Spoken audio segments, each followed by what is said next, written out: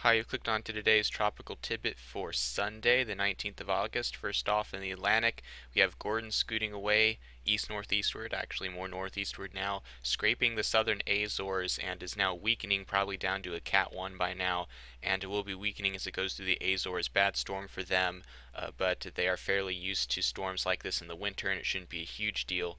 Over here in the western Gulf, we have the remnants of Helene, no longer officially named Helene. The NHC has the official remnant center as of yesterday up here in northeastern Mexico, but the center of the action is down directly over Tampico, right on the coastline here, where we said it would be, hugging the coast, and is going to be drifting north on its merry little way over the next 3 or 4 days. And model support for this has dropped a bit over the last couple of days for any kind of redevelopment over the water. But I'm not going to tell you folks in Texas and northern Mexico to stop watching this yet, because it's still possible that a little bit of a something could spin up out of this over the water as this frontal boundary comes down over the Gulf, and we still may get a shot at this trying to spin up a little bit. But regardless, tropical-like rains are coming into Louisiana and Texas and northern Mexico as this throws some moisture at this front, and a pulse may break off and move into Louisiana, and then something may get left behind and mill around in here. But in general, a tropical rainy period for these folks, not really going to be a big deal. Even if it does develop, probably won't have time before it moves inland to become anything significant. So really, nothing to worry about down here. But what we may have to worry about is Invest 94L out here in the eastern Atlantic. This is still working on becoming better organized. You can see the circulation with it. There's some counterclockwise flow, and not a closed circulation yet as far as we can tell, but we haven't had a good ace gap pass in a while. But you see this dry air, the stratocumulus clouds wrapping in now from the western side as we showed you yesterday. This is going to be hampering the system as it comes westward, and the models have backed off a bit on robustness of this system and how far it strengthens during the next few days. This is the GFS out day 4, showing it in the northeastern Caribbean. Not really that strong. The last time we did a video, we had the GFS showing this at 980 millibars in this location. This is now up to a weak tropical storm on the model run, and the European has also backed off, now shows basically an open wave in the eastern Caribbean by day 5. And this is interesting given that we see the situation. What I think this is the model struggling because there's a very large envelope of low pressure in here, and I didn't mention this enough yesterday, but this is a pretty intense area of broad tropical low pressure. Pressures are lower than 1012 millibars in the entire circle I've drawn, and we have a center out here that's been competing with this one up to the northeast, and there's pros and cons to the situation. The cons for 94L are, again, the dry air coming in because of its latitude that will be hampering it like it has all the waves in the central Atlantic so far this season, and the other con is that it is competing with this large envelope of low pressure, and it will have a hard time consolidating as it comes westward, and it will take its time trying to organize and could hamper it. But the pros for this are that it does have latitude and is allowing it to try to develop its own circulation, a singularity outside of the intertropical convergence zone that can try to develop instead of being embedded down here and not developing until the Caribbean. So that's a pro for it developing.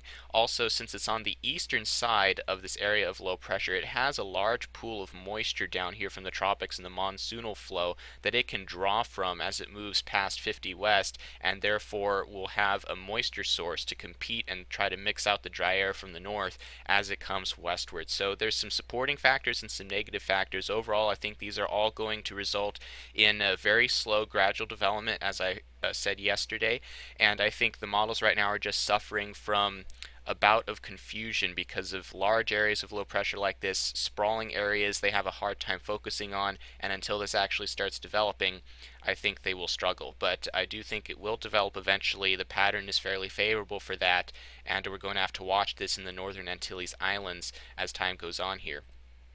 This is the GFS ensembles, day 7, 500 millibar heights and anomalies. You can see again the trough coming into Western Europe over here over England, and the storm's going to be somewhere over here by that time. And again, lots of blocking over the North American Arctic. This is forcing the ridge to remain strong over the Central Atlantic, which is why 94L is coming west and not recurving right away. And you can see the weakness in the The weakness in the ridge is placed right over the eastern seaboard of the United States in this pattern. And then if we go out to day 9, watch what happens. Notice the trough backs westward here in the means. It doesn't actually back westward. The first trough went east, but in the means, the trough shows up farther west a few days later. And then notice the blocking that gets forced to develop over the Canadian Maritimes. And then here's the storm that's going to be somewhere in this region by that time.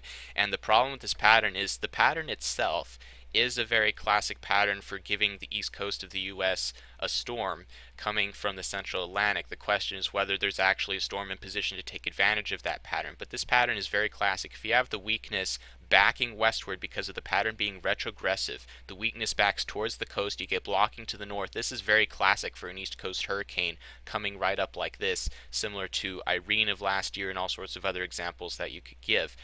The question is whether the storm is here to take advantage. If it's weak and comes too far south, it'll miss the weakness and become a problem farther west in other areas. If it gets really strong really fast, it'll take advantage of the weakness sooner and recurve between the east coast and Bermuda, being a non-issue. But in general, this is a fairly threatening pattern overall, and my track remains largely unchanged from yesterday.